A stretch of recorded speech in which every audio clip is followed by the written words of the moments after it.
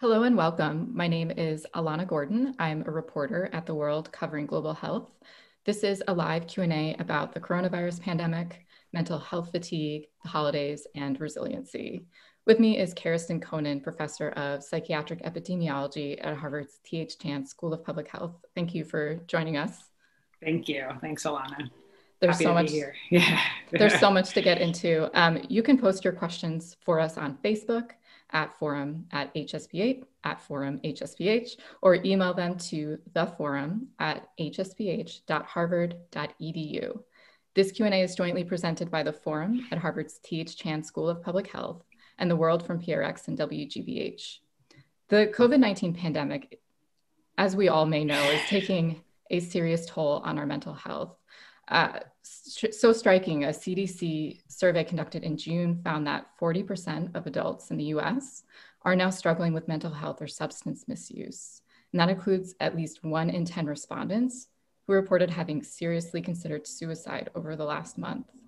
Even more troubling, these percentages are greater for people of color, for young adults, caregivers, and essential workers. At the same time, many of us are also experiencing pandemic fatigue. And this timing couldn't be worse as COVID-19 cases are surging and don't appear to be letting up in the United States. So on top of that, we have the holidays coming up. Many people will be coming closer together in close quarters and dealing with that mixed emotions about meeting or not. So it's all a lot. And so today we'll be talking about all of these things and with you how to build resilience, how to manage the holidays. And to begin, Karestan, we spoke in the spring actually about a lot of these signs that mental health may be a big challenge in the coming months. And I wonder if you can give us a picture of how this is playing out, of how mental health, how the pandemic has impacted mental health so far. Sure, Alana. Yeah, so when we met in April, I think it was, we predicted, or many people were predicting, a mental health crisis in addition to the pandemic. And I think, unfortunately, the data has actually borne a lot of that out. So at that time, we didn't know, but that's what we saw coming. And you mentioned the CDC study. There's been a number of other studies, and colleagues published something in JAMA Network Open, which showed that not only are there more cases of anxiety and depression, sort of like clinical depression, anxiety disorders, but that the whole population, the whole community, we've sort of become more depressed. So there's more depressive symptoms, and there's more people who may not qualify for being depressed or actually meet a doctor's diagnosis, but they're experiencing some symptoms of depression, anxiety. You mentioned also, thoughts of suicide. And I think it just speaks to the ubiquity of the pandemic and the issues. And then in terms of, I don't even know if we have to talk about why. There's so many reasons why that is, in addition to the threats of the virus, worries about getting sick. In addition to that, we've had incredible turmoil in this country in terms of awakening around racial justice and issues related to that. There's still millions and millions of people unemployed. Stimulus benefits have run out. So there's just sort of been a pounding of stressors that are the pandemic itself, and then all the things that have stemmed from the pandemic, in addition to other things going on. This may seem like a very straightforward question, but when you say as depressive symptoms in the community, what do you mean by that? Oh, sure. No, that's a good question. So depressive symptoms are things like feeling down, feeling blue, where it persists over days or weeks. It's not just temporary. Being unable to sleep, having trouble concentrating, not really getting pleasure in things you used to get pleasure in. So maybe, in April or May or June, you going for walks or whatever, or certain things, but the things even that you used to enjoy, you're not enjoying anymore. So those are some of the depressive symptoms. And I think people are just experiencing more of those.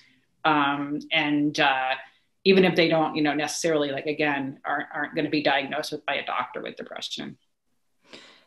You mentioned that we're seeing this kind of predicted kind of crisis play out.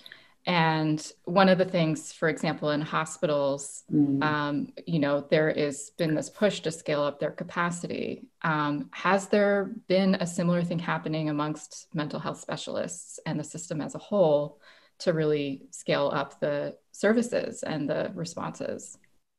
I think, so the answer is yes and no. So in the sense of, I would say the mental health community broadly has really tried to respond.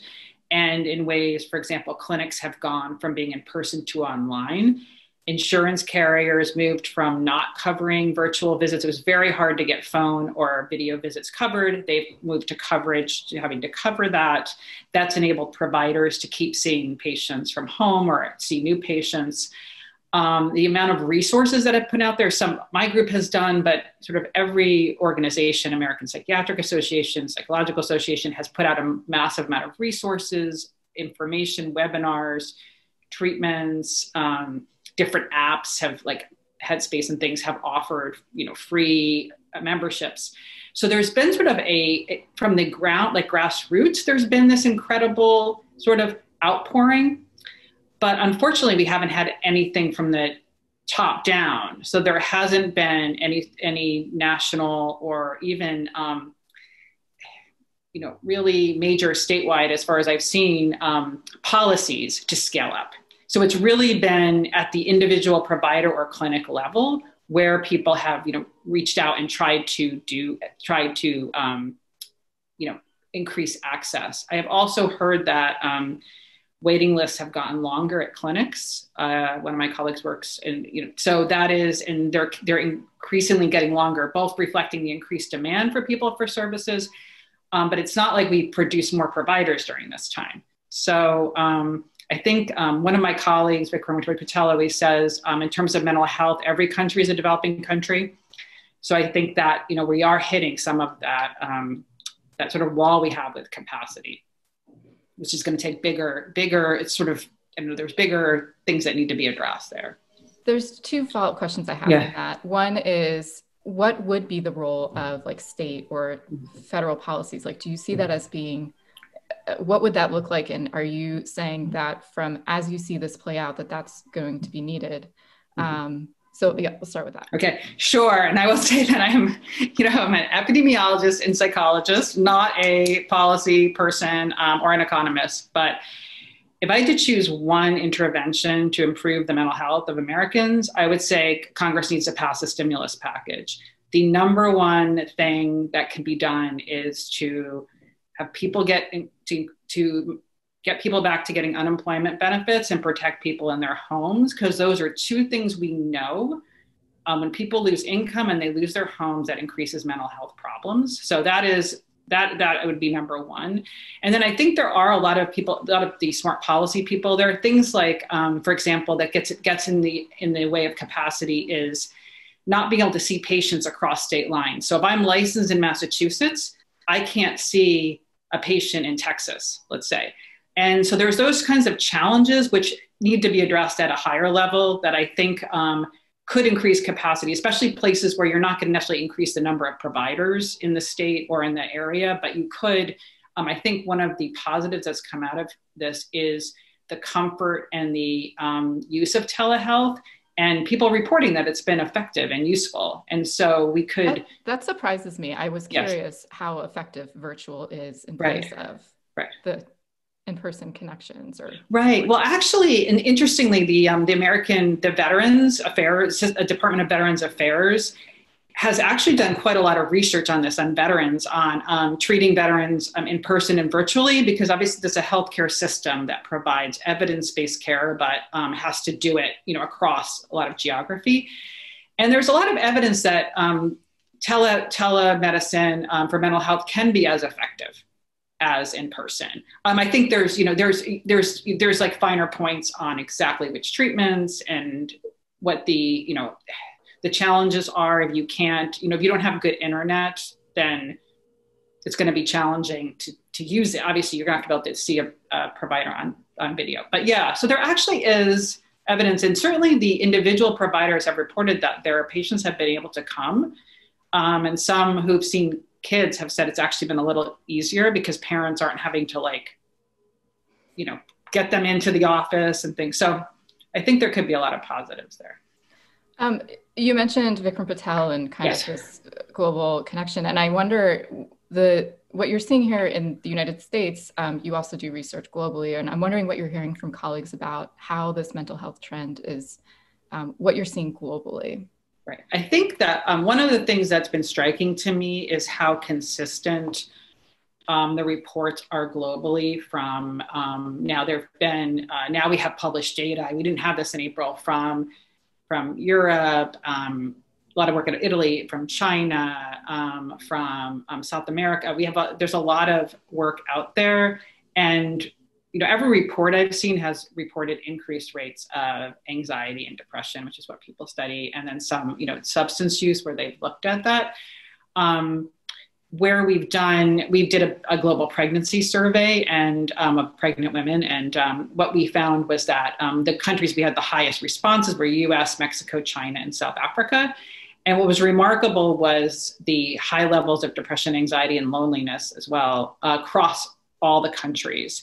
So I think what's striking is what we're seeing is it seems consistent. I mean, time will tell whether that holds up and whether those things persist over time, or in some countries they're mitigated. There's questions coming in. Oh, sure. Yeah. But I do want to get to this follow-up. You know, winter is also coming, and there is this growing research showing that around the globe, there are growing trends in depression and anxiety and these sort of things. So what are your suggestions for managing that? And in particular, in places like the East Coast that are delving into winter months, where maybe some ideas of exercising outside or meeting people outside or doing things may be happening less. Right. Yes. And I'd love to hear other people's ideas myself. I mean, I would say, first of all, I'm going to say it's really hard. And in my own family, we're figuring this out for Thanksgiving and what to do. And so some of the things I'm going to be personal about the things that have been helpful to me, because I can say that it's also a struggle on my end some days. One thing is that we had the news about Moderna and Pfizer about the vaccine efficacy. And so I try to remind myself that there's a light at the end of the tunnel. When we spoke back in April, we really didn't know, but that I do think that we have a lot of reason to believe that this will be much better by the summer. So it's going to be a hard few months. So that helps me to remind myself this is not forever. It feels really crappy, but this is not forever. It's today. And then the other things I think that people can find helpful around the holidays is I've been trying to rethink it and try to, for example, been looking into opportunities to deliver meals on Thanksgiving, because Thanksgiving is my personal family's favorite holiday. It is the huge holiday where we are together, and we can't do that this year. So thinking about ways that I could give back that might make me feel better and actually be helpful. And then I think but at the same time, just recognizing that it's going to be hard, and that's okay. And thinking about creative ways you can still do some of the things that maybe you used to enjoy. Are there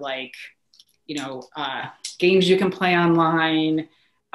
Making time to talk to your relatives, especially for me, like it's my mom who's in her 70s in Atlanta, and I by then I won't have seen her for a year. And then the other challenge families are facing, and my own family is facing, is we lost loved ones this year to COVID. And the last time we were all together was Thanksgiving. And so I'm sure, there's hundreds of thousands of people around the country who are facing the same thing. And I think one of the things we're trying to do is to acknowledge that loss and making time to talk about people. And actually it's I'm going to say it feels better, but it feels more authentic to acknowledge the grief than to sort of pretend like, oh, it's all fine. And I think that would have been hard anyway, losing those people and getting together, but it's, it's just going to be more challenging this year. Well, first, I'm so sorry for your losses. Thank you. This actually transitions into a question about bereavement from online, which is, I mean, what can people do who are struggling with grief when the rituals are off limits? And you spoke about some of this, but it's really disrupted end of life rituals too. And I mean, again, in the United States, there's been more than 200,000 deaths. Right. So it is really challenging. I would say the losses in my family, we actually never had a formal funeral memorial because, for lots of reasons. But so some of the things, I think if you can make the time it's not going to be the same as the rituals, but some of the things we've done is make time to get online with family members and talk about and share memories about those that have lost. Now, in normal life, we would do that in person. People would visit, or you'd have a memorial. But just even having, on a Sunday afternoon, or kind of getting it on FaceTime or Zoom and just talking about that has helped. That has helped a lot. Also, people, so old school to write letters and stuff anymore, but to write about, look at pictures, share pictures with a family member or someone you're with, all that kind of stuff to spend the time remembering and letting the emotions come and sort of experiencing them that is something you can do. And then I think the other thing is you could think about planning some kind of acknowledge it in the future. That's something we're talking about. And obviously that's sort of not known when that future will be, but, again, we're not going to be in this forever. And so there will be a time when perhaps you can come together and acknowledge that. Thank you for that. And for sharing about your own kind of experiences. This question's from Amber. There's two questions, but, I think in kind of moving towards kind of emotions dealing with anger and sadness right now. She has two questions, or parts of a question. One is like, how do you deal with these emotions, for example, with anger and sadness? And in this case of seeing others live semi-normal lives while you're trying to be careful. And then the other part is like, how do you overcome like the anxiety or the anxious brain when every single thing you pick up could have, like, you could spread COVID to somebody who's vulnerable, even when masking, feeling like there's just this really infectious disease around us? Those are really good questions. So I would say the first thing, and it sounds like Amber's already done this, is you need to acknowledge and recognize the emotions you're having. So you are feeling angry and you're feeling angry at the people, whatever, outside. I mean, I see a field and sometimes I see people congregating. It's like, what are they doing? So acknowledging the emotions. And I think the other piece is really being aware of how you're taking care of yourself. Because if you're sleep deprived and super stressed from other things and not eating right and not getting exercise, you're going to feel anger and anxiety more. That the way you take care of your body is related to how you feel emotionally and vice versa. So although things like what you eat and taking a walk might not seem like they're helping you manage the emotions, they are absolutely. And then I think in terms of anger, the other things you can do is, spend some time with it yourself, like journaling or, whatever. If you do something creative, and personally I do journaling, and trying to figure out like, where maybe there is a place you can do something about it, that you need to address. And where is it you kind of just need to process it? So, perhaps there's someone in your life who isn't being safe and you're worried about them and you're also angry at them and you need to think about how to approach them versus just sort of, anger at the world or at the situation, which there's not going to be, there might not be an action you can take. So I think taking some time to kind of figure that out can be helpful. This is a question from online. And what do we know about the long-term effects of the pandemic on kids' mental health? Do you think there's going to be some sort of psychological imprint on a whole generation? And what can families and caregivers do and with promoting that resilience? That's a great question. I think, we don't know. From what we're learning, I think the effects on kids' mental health are so highly variable by their context and their age, and the exact struggles they're having. And so much for younger children, so much depends on how their family and caregivers are doing.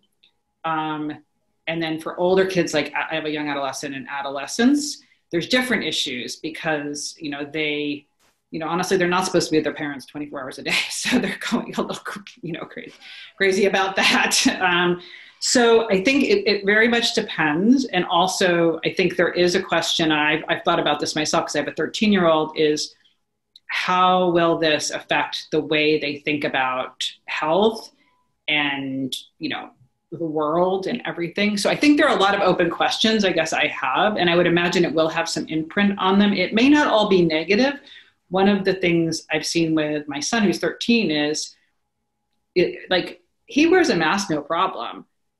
He sort of has this growing understanding of health as something we share as a community, not as something that's just up to an individual. And I sort of wonder if this generation will have that. And that actually could be a really positive thing. And then in terms of how to help kids, we do have something in the resources that are posted. We have a session on kids on our forum, and there are some specific things about kids. I think one of the things to remember with kids is that they can they have really good truth detectors, so they thinking about their age and what you can share with them in terms of how old they are and what they'll understand, but they don't believe you if you just say everything's fine and things aren't. So navigating the sharing information and not being overwhelming, but being genuine is really important. And then also for parents, I'm a working mom with a kid. It's really hard right now. There's a lot of evidence that people with kids at home, and women especially, are suffering.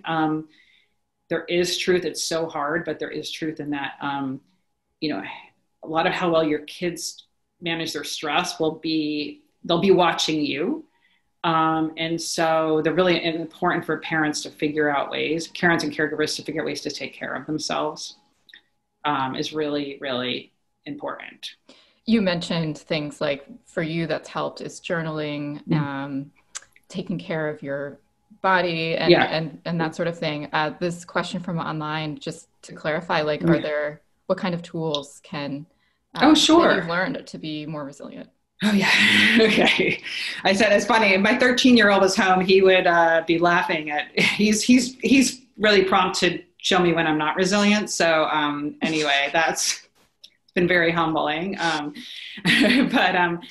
So some of the tools, I have found some of the tools I have been, I am been traditionally quite into yoga.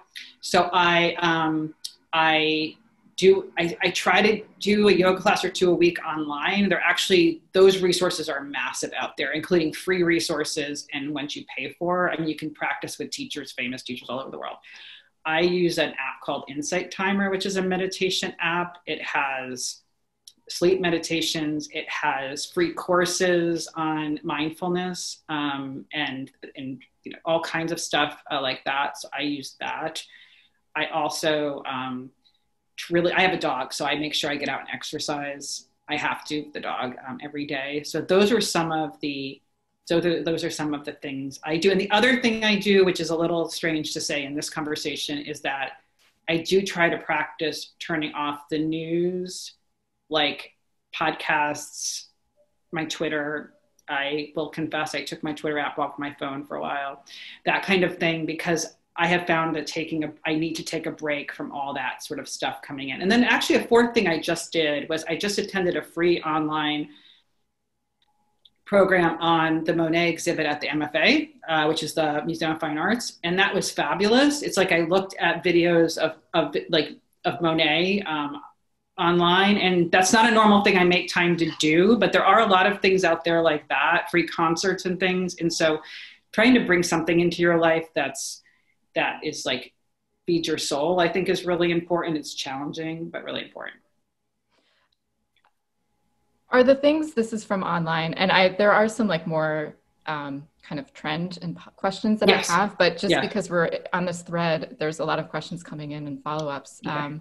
One is, are there things that to build resilience that are the same for stress relief, or are there different things? Oh yeah, I think actually a lot of the things that you build for stress relief are build resilience too. I think of resilience, and it's sometimes it seems like this sort of, it's hard to get your hands on what it means, but I like to think of resilience as a capacity that we can build with practice.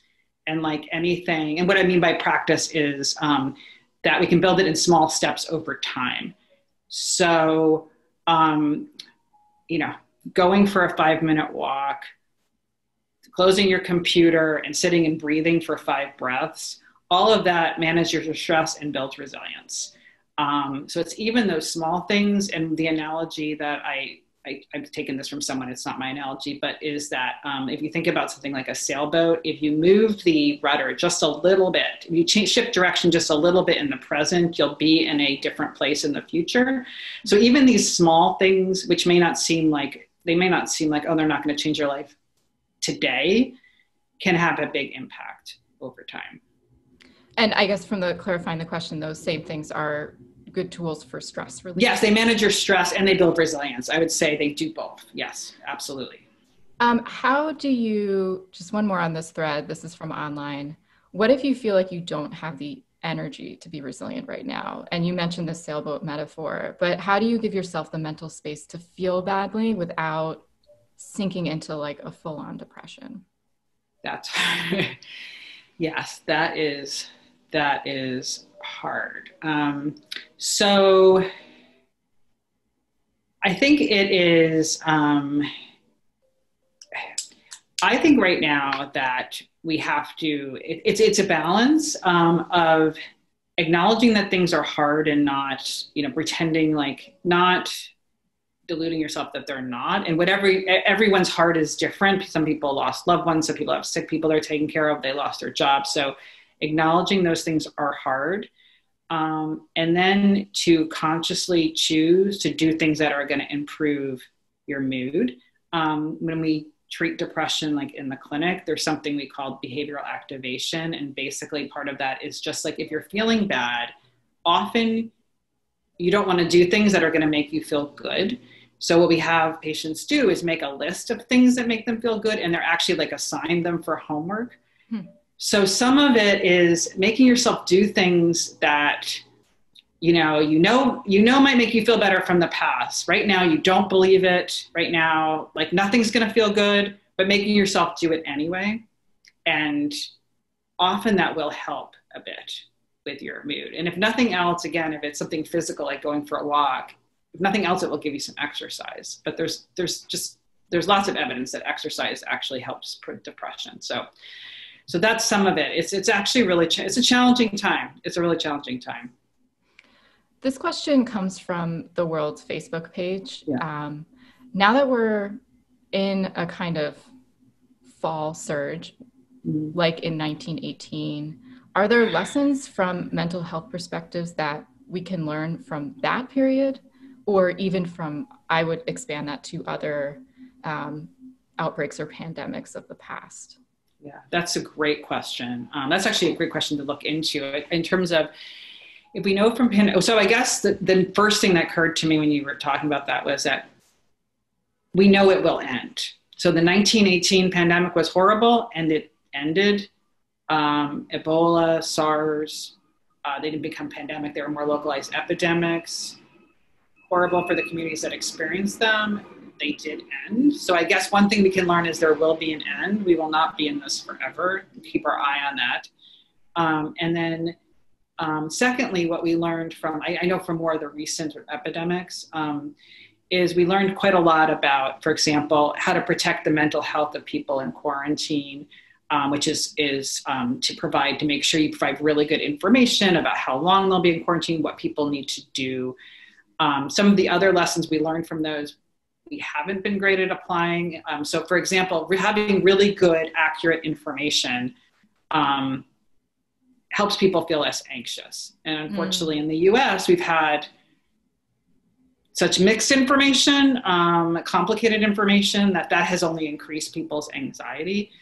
And so I think that those are some of the lessons we learned. The other lessons we learned from I know from Ebola and I think SARS, is that people who've experienced these conditions, and we are seeing this with COVID, have some increased mental health problems themselves.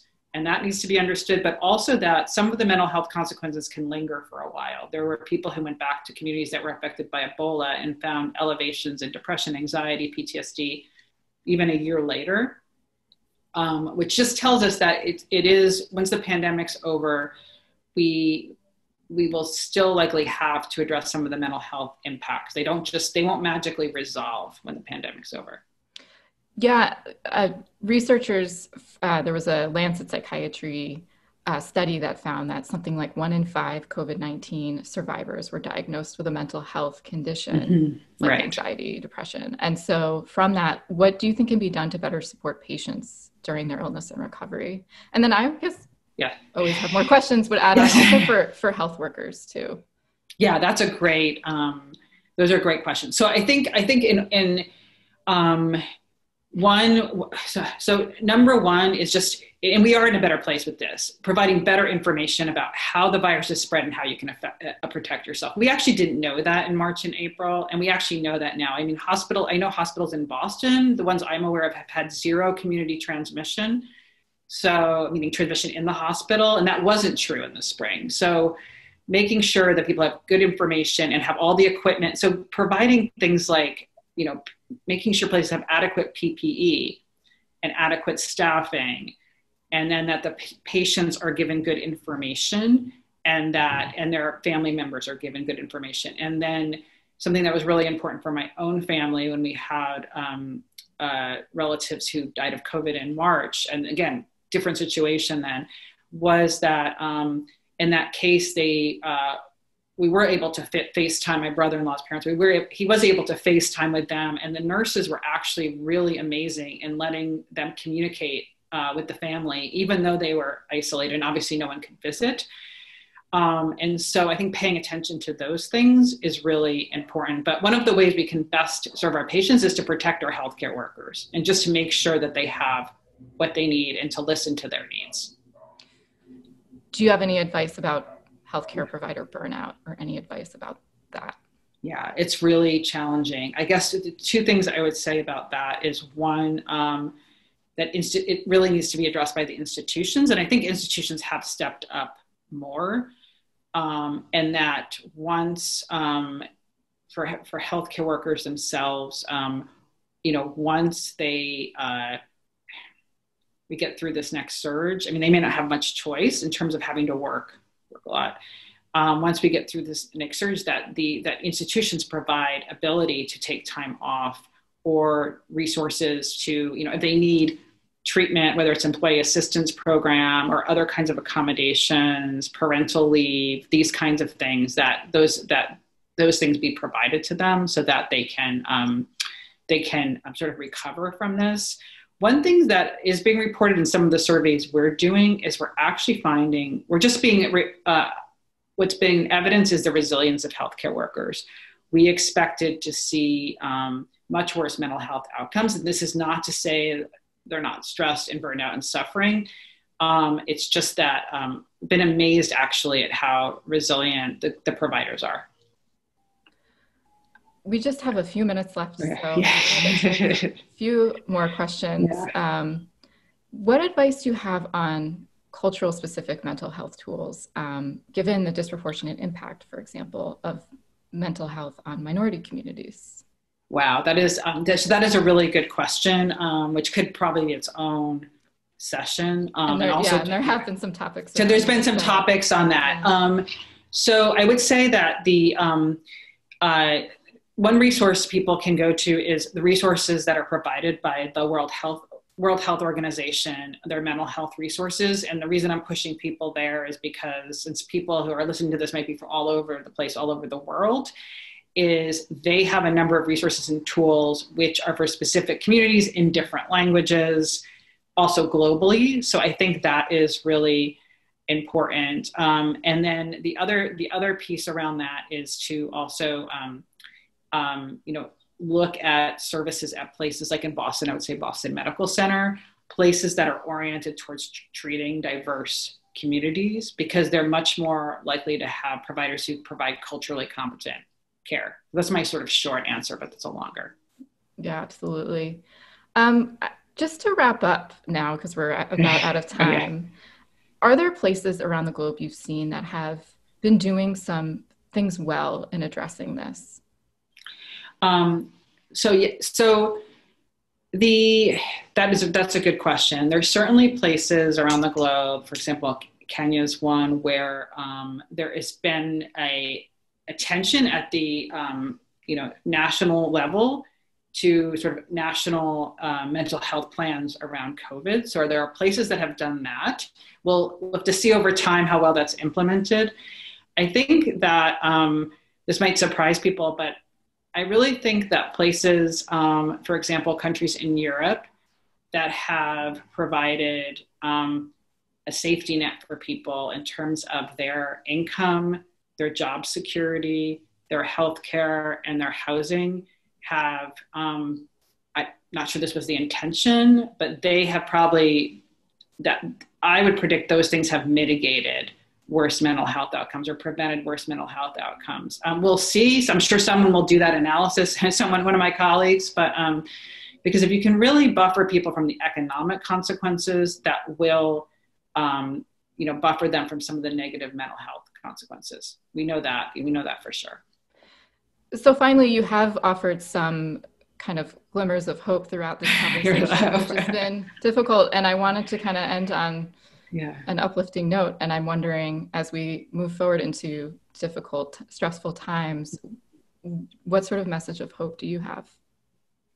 Well, I guess my main message of hope is that we have seen incredible progress from the scientific community on vaccines. And also, I think we will see them soon in treatments from what I hear. And in addition to that, we actually know a lot more about this virus and a lot more about how to prevent it among ourselves, but also in our hospitals. So as scary as now is, we are in a much better position in my view than we were in the spring. And there is a light at the end of the tunnel. If you can, we're in for, a tough couple of months, but I do think that we will, once the vaccine gets rolled out, we will start seeing, we will feel like we're at the end of this rather than, just in the middle of it. Thank you so much. Thank you so much, Elana. Take care. Yeah, so that concludes our Facebook discussion with Karestan. And this Q&A has been jointly presented by the Forum at Harvard's T.H. Chan School of Public Health and the World from PRX and GBH. You can view this full discussion on our Facebook pages and send feedback at Forum HSPH and at PRI The World. I want to also take a moment to mention that if you or a family member need assistance with a mental health or substance use problem, you can call SAMHSA's National Helpline at 1-800-662-4357. The National Suicide Prevention Lifeline is 1-800-273-8255. And we are also posting additional resources, some of which Karestan mentioned, on Facebook at Forum HSPH. You can also learn more about an online forum about mental health and COVID-19 that Karestan and her colleagues host. That is at hspe.me/COVID-19-mental-health-forum-series that will be online. And please join the forum again this coming Friday, November 20th at noon for a discussion about the race for a COVID-19 vaccine. Thanks again. Thank you.